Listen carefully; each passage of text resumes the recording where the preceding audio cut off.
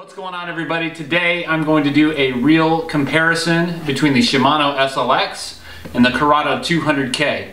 So I'm going to do this video a little bit different than some of the reel reviews you may have already seen. I'm going to start with the basics of each reel, and then I'm going to jump ahead. I'm going to leave you a timestamp down here to go into the details of stuff. I'm going to try to avoid, at least till the very end, to give you any subjective information. I'm going to show you the actual design differences between the two of these, and let's help you decide which reel that you want. And then I'll give you my 2 cents on which one I prefer for different applications. So let's go. If you like what you see in the video today, please give me a like on the video and a subscribe to the channel, and you'll get included on the upcoming videos. Alright, so to set a baseline, I want you to know that I am an avid Shimano user. I have several of their bait casters. I have 2 of the Curado 200Ks, a Curado DC, a Curado 300K, a regular base Shimano SLX, and an SLX DC. I've been using all of these reels over the last several years and have great success with them, and I want to explain to you why I bought each one of these and why they're on each setup. If you'd like to review what combos I have, I'll link a card up here where I go through each rod and reel, what I use them for, and why I use those specific reels. Let's talk price point. So you're probably already familiar with the price point between these two reels. That's how you ended up here. That's where you're doing this research. But let's touch on that real quick. So the Curado 200K starts in at about $180, and the baseline Shimano SLX starts at right at $100. There's a couple of flavors in between that. You can get an SLX XT, which I'll touch on some of the differences there, for about another $30. And then there's like the SLX MGL and the DC, but we're going to focus on the base $100 SLX and the base Curado 200K and talk about the design differences and kind of what's in between them. It's not crazy to hear about a sale on Shimano reels. They did that for Black Friday from Tackle Warehouse. There was a 20% off. Academy has done that for the last couple of years at 20% off. So if you're patient enough, you can make the difference between the SLX and the Curado about $64 if you take 20% off each one of them. And I think you're getting to a point where it makes sense to jump to it personally, but let's go through the details. Starting with line capacity, so the Curado 200K has a 200 size spool, and that will hold 110 yards of 14-pound mono, compared to the SLX, which has a 150 size spool, which will hold 90 yards. Both of those are perfectly adequate capacities, so you're not really going to see any significant differences there.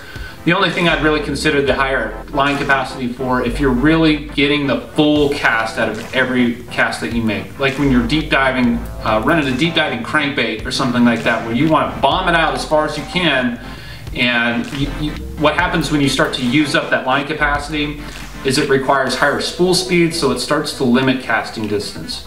So if you're going to run that SLX out to the end, or almost to the end, you'll be better off getting a reel with a higher capacity. Next up is going to be weight. So the Curado comes in at 7.6 ounces, and the SLX, base SLX, is at 6.9 ounces. So about 3/4 of an ounce difference between the two. So take your big jigs, or 3/4 ounce jig, put that in your hand, and that's going to be the difference there. Not a huge difference. You know, it will really only come into play if you're doing something that requires a lot of rod movement. You know, something like where you're doing a jerk bait or something, right, where you have to constantly move it, and that extra weight will add up at the end of the day. But overall, general use, throwing chatterbait or something like that, I don't think you're going to notice the 3/4 of an ounce difference between the two. Looking at gear ratios, the Curado comes with a 7.4 to 1 ratio, and the comparable SLX HG comes in at 7.2. Pretty minor difference between them. What that means from a line recovery rate is each crank of the Curado is 31 inches of line coming in, and each crank of the SLX is 28 inches. So at 3 inches, you know, 3 inches per revolution. Again, don't get caught up in that detail, it's pretty minor. Both of these reels come with a Hagane, however you say it, frame, and what that is a very high quality frame to the reel. And that's really what you start getting at the $100 price point, is something that's a bit more durable. Both of these have, like I mentioned, the same material, and they are very strong when it comes to winching in a fish or doing some flipping or heavy crankbaiting or something like that. You're not going to feel that distortion when you lock up that reel on a hook set or something like that you would get out of those $60, $80 reels. So comparably, the frame on both of these reels are the exact same. I wouldn't consider that a discernible difference between the two. So let's get into the good stuff. This is going to be a little bit more in depth than you'll find elsewhere. This is where I put my engineering hat on. We start looking at the parts diagrams, and I'm going to walk you through some of the differences between these two, why one is heavier than the other, and why one is more expensive than the other. I got my laptop here, so we'll go through those parts diagrams. So what I've highlighted here are the bearings in the reel. So the SLX has 3+1 bearings, so 3 ball bearings plus 1 roller bearing. The SLX XT has 4 bearings plus 1, and that's common with the XT and the DC. And when you jump up to the Curado, you go to 6+1. I'm just going to start off with the base model SLX 150 HG. What's shown here are these 3 bearings here in green. These 2 on the bottom and the bottom right are going to be associated with the spool. So these are just your basic spool bearings. Every reel on the planet has those, and there's not really a comparable difference between any of these reels when it comes to spool bearings. What comes into play is going to be the difference between the bushing on the ring gear and the one bearing on the pinion gear. So shown here, I'm going to highlight this a little bit. This is the pinion gear, so this is what's actually turning the spool. The spool comes through the center of this pinion gear, and it's tied to that when you engage it. And if you follow it back, it has this bearing here, ball bearing, which is great. That's really going to the frame of the reel, and that gives you that support there on the, I call it the aft side of the pinion gear. The other side of the pinion is really just supported by the actual roller bearing itself, and there's nothing going on up here to provide additional support to it. So what you may end up with is a little bit of deflection here on the pinion when you really load it down, and that's what I'm going to harp on between these reels, is loading it down. When you stand at Bass Pro Shops and you're gonna reel each one of these, there's not gonna be a whole lot of difference in smoothness between them, at least not in my opinion. The difference is gonna show up when you start loading it down, when you're throwing a 10XD, when you're flipping, when you're frogging, when you're really trying to put the load through that reel. And that's what I'm gonna show you here. And this is gonna be the ring gear, right? So this ring gear ties to this pinion gear when you turn the handle. And if we follow this back, it comes up to this red item here. And what this is a bushing. So I think most people understand the difference between a bushing and a bearing. So a bushing is, really just a fixed circle, and you have a full-size pin, if you will, pin surface that's completely round going in between it.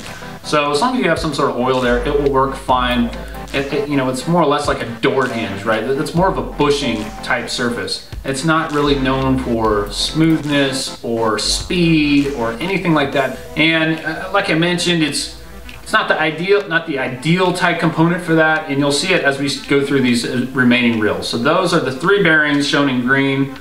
The one roller bearing I don't have highlighted here because it's common between all of them, but do notice that on the top left of this image here, we do have a bushing at the end of, with just one single bushing on the end of the ring gear. The SLX XT. All right, so the XT, like I mentioned before, is a 4+1 roller bearing, a reel, and it's a little bit more expensive. We'll touch on it on the braking section, but this one, it gives you that extra bearing, and I'll show you where that is. And I've got those 4 bearings highlighted here.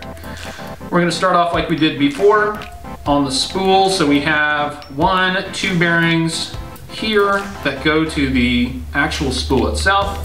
No discernible difference there between the SLX and the SLX XT when it comes to that bearing. Now we're going to move back up. So we have, to reorient you, we have our pinion. And again, we have this bearing here shown in green, that is the other side. So common with the SLX and the XT is a pinion, one bearing at the back side or the aft side of the pinion. What's going to be different here is when we get up to this ring gear drive again, and following that back, we have a green, a highlighted green bearing there. So on the SLX, we have a bushing there. On the XT, we have a ball bearing. That's going to be an advantage, and it will be a little bit smoother than the base SLX when you start loading it up. But as we go to the next one, which is the Curado, you'll find that it's still not quite there to what the Curado has to offer. So here is the Curado 200K diagram, and we're going to start to see the differences between the base SLX at 3 bearings, the XT at 4 bearings, and the Curado at 6 bearings.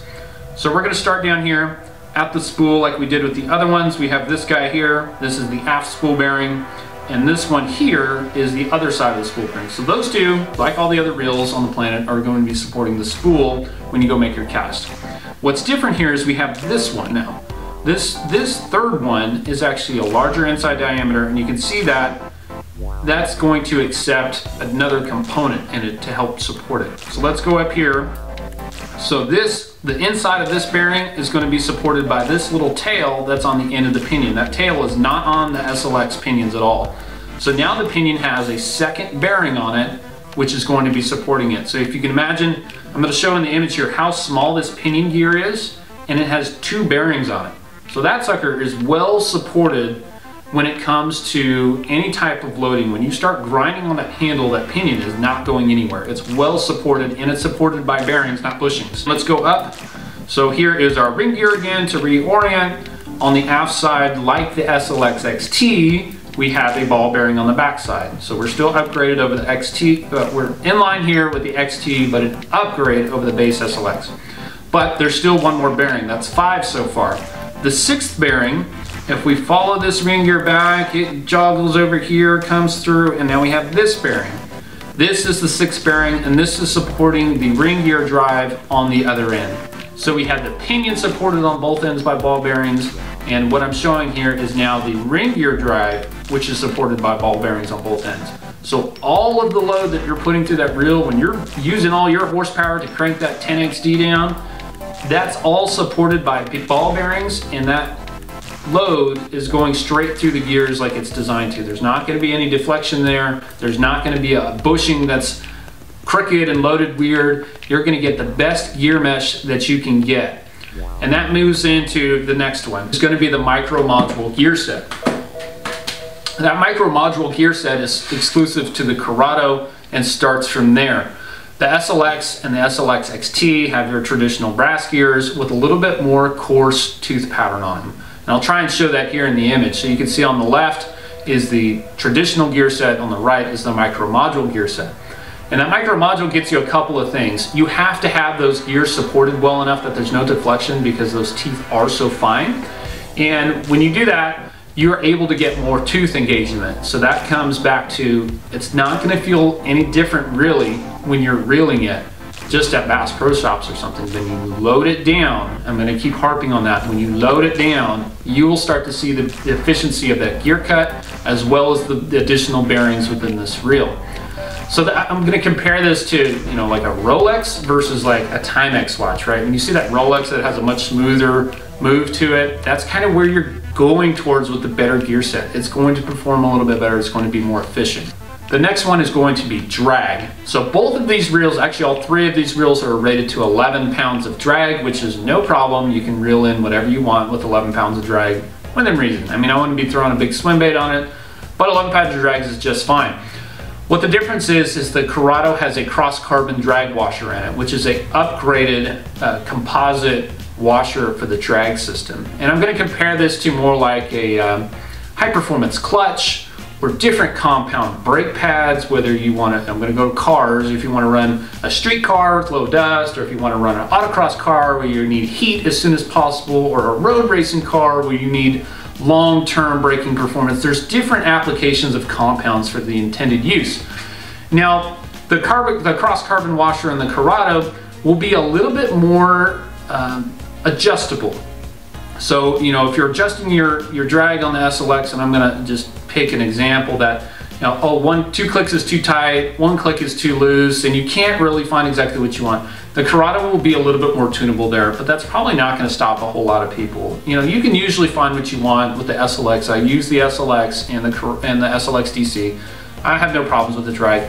The big difference is gonna be when you get towards that 11 pounds of drag, and you start really screaming that reel. So if you want to target higher quality fish or more trophy fish where you're going to be perhaps using that drag more than you would with an SLX reel, then the additional performance that you get out of that carbon drag washer is going to be noticeable then. But more instances than not, the SLX drag is going to be just fine. But do know that the Curado does have a higher performance drag in it. So let's go into the braking system, the SVS Infinity, which is found on the Curado reel. The Curado reel is equipped with an external knob here. It's really small, but it's shown on the bottom here, which you can actually palm and make minor braking adjustments with while you're reeling in your bait. You don't have to really take your hands off and mess with it a whole lot. The braking is behind this trap door here. There are 4 pads, shoes, or whatever you want to call them, and those can be turned on and off. When they're loose and floppy, they are turned on and they will drag against the inside race here and provide your braking to control the acceleration rate of the reel. Now, when you're making the adjustment to this knob, when you turn this knob, this inside brass piece is kind of a conical shape, and you're able to move it up and down relative to the side plate. What that's going to do is provide you a little bit of adjustment to the brakes and how much they interact with those brake shoes when you're making a cast. And that's really nice to be able to adjust that, right? It's not as big of a change as turning a whole brake on and off. That's why you only have 4. So you really have like 1 shoe on, then you can adjust it to like 1.5. And you turn 2 shoes on, then you can get up to like 2.5. And you get that fine tuning between an entire pad, and you don't have to take the door open. So that's really going to come into play when on that initial rip, when you start to make that cast, is how many brakes are going to be applying to it to keep you from over speeding that spool and causing a backlash. What it will not help with is if you make a cast with like an A-rig or something, and then the wind catches it and slows it down significantly. It's like a sail going through the air. It's not going to do a good job. It's completely slowing it back down again to control a backlash. That's where you start to get into the DC reels, the digitally controlled reels, that can adjust for changes mid-cast to what the reel's doing. So that this is an excellent braking system. It's on most of the higher end Shimanos, and it does get better from there when you start talking about DCs. But this is definitely tunable. It's nice to have the external adjustability of the Curado, and I've had good luck with it. Now we are going to look at the SLX version of their brakes. So these are VBS brakes. They've been around forever, going back to like the old Bantam Curados had a very similar style. But the VBS braking system is a little bit different. There is 0 external adjustment on the base model SLX. Where you get into it is, it's a little bit more adjustable, but there's no external adjustment, which has 6 pads on it. And 3 of these are on, 3 of these are off. I don't go in here a whole lot. I don't find that I miss the external adjustment a whole lot because I consistently throw pretty similar baits on this particular rod itself. So like I'm throwing a dark sleeper here. This is a 3/4 ounce. I'll throw a half to 3/4 ounce jig on it. I throw common baits that have very similar aerodynamics to them, and they all cast very similarly. So given that, I don't have to do a whole lot of variation here. I'm playing with the brakes. I can kind of set it. I can do a little bit of tweaking with the cast control knob and adjust the actual preload on those spool bearings. But in general, I don't miss having external brake adjustment on this particular reel because I'm using constant baits. With that, I'm going to close out our conversation here. The SLX and the Curado are both very good reels. I use them every time I go out, and I really enjoy the both of them. Especially the price point of the SLX is going to be very tough to beat. It is a very good Shimano reel, but it does have some disadvantages compared to the higher end reels. If I'm just throwing the Stark Sleeper on it, I'm not winching fish in, I've got 14-pound leader on it, no problem. SLX all day long, it will last very well. If you start talking about a Curado and you want to load it down with a 6, 8, 10 XD, you want to start frogging with it, that's when you're going to want the advantage of the additional durability and efficiency that you get with the Curado components, the additional bearings and the micro module cut gears. When it comes to casting distance, now I'm going to get a little bit subjective on you. I think they both cast the same. I find no real benefit to it. The external adjustment on the Curados is a nice to have, but not a must have. I would say casting distance, they're the exact same. I can attune them just however I want it. So I hope you enjoyed the video. I'd appreciate a like to the video and a subscribe to the channel if you'd like to see the next one. And we'll see you next time. Thank you.